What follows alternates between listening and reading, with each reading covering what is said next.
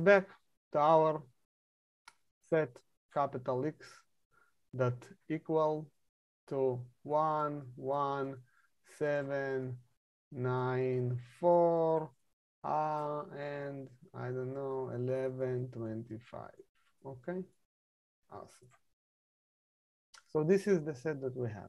Now, the moving average, let's say with window of 3, is another set that average 3 elements of the capital X set and building from them a new set.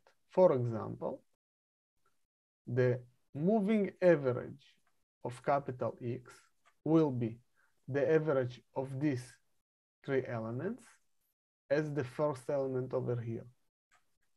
The second element, the average of the following 3 elements, and so on and so forth. Now,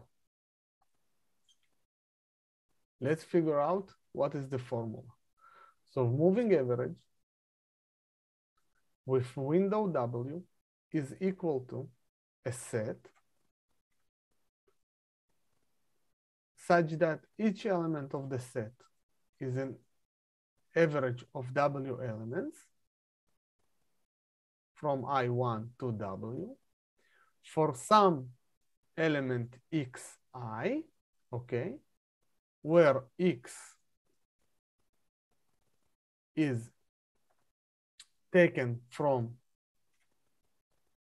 X capital, and I will introduce another index J such that J is ranging from 1 to the number of elements in X capital. So basically, the small x is taken from this set, the I ranging from 1 to W each time, and the J ranging from 1 to the number of elements in capital X. So if this is the first element in X, this is the second, the fourth, and so on. So we will pick a J. Let's say we'll pick J number 3. So this will be 3. And now we will average the element I will be ranged from 1, 2, and 3. So in total, we will average the elements at position 1 plus 3, 2 plus 3, and 4, and 3 plus 3.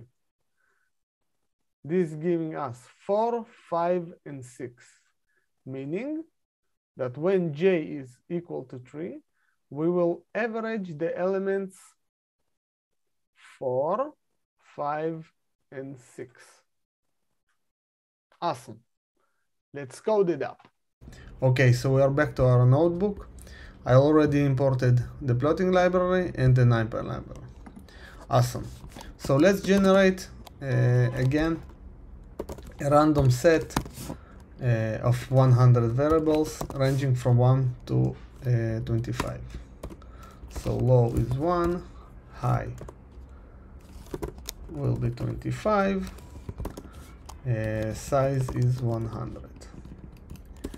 Let's print this element. Awesome. Let's also add a plot. So plt figure fig size 15 by 7, plt scatter list range x dot shape 0, shape 0, and y is the set itself. Also we'll add a line plot and plt show. Cool. So now let's do the moving average. So remember that the moving average is a set. So I will define, first of all, I will define a window. Let's say 5. Okay. Now, I will define the set itself. So moving AVG equal to an list. Cool. Now, I will iterate for the indices of the X set, capital X set. So I in range X dot shape 0 minus the window. Why minus the window? Because once I will stand and or hold this element, I won't be able to count more elements from this set. Therefore, I can encounter an error. That's why the moving average will stop W elements before the last one from the capital X set. Okay, now I will define the average equal to 0. Now I will iterate over, so this will be J according to our formula. This will be I for I in range W. Okay, AVG summing up the elements from X in I plus J. Okay, AVG equal AVG divided by the window. Cool.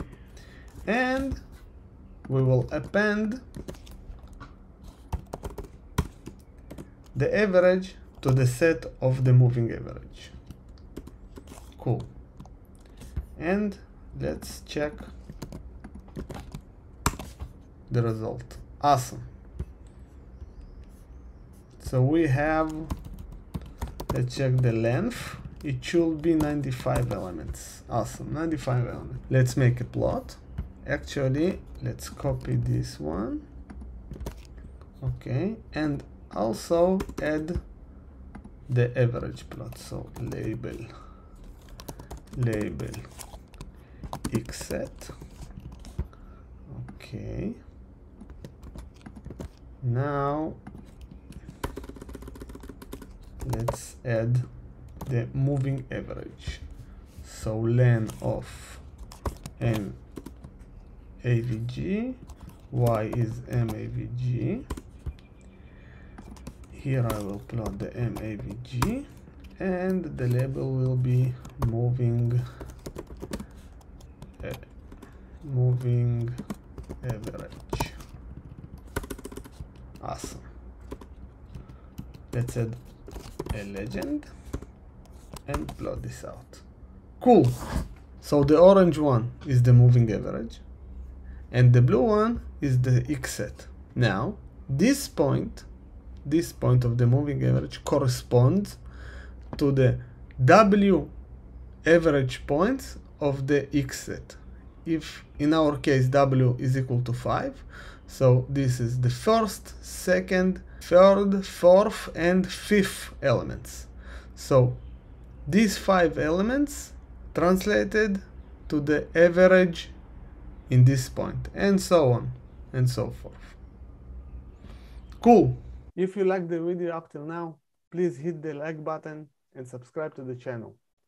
Now let's move on, and I will show you a little trick how to calculate the average when you have a sequence of data keep coming and you don't need to calculate the average for all the elements each time.